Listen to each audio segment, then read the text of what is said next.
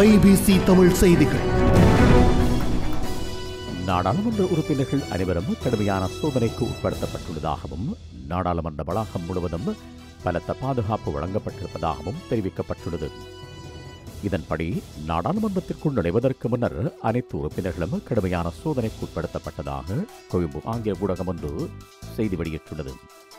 இதேவேளை கடந்த நாடாளுமன்ற அமர்வின் போது நாடாளுமன்ற வைத்து மிளகாய்த்தூள் கரைசல் தாக்குதல் மேற்கொள்ளப்பட்டிருந்ததுடன் கூறிய ஆயுதங்களும் கொண்டு செல்லப்பட்டிருந்தன.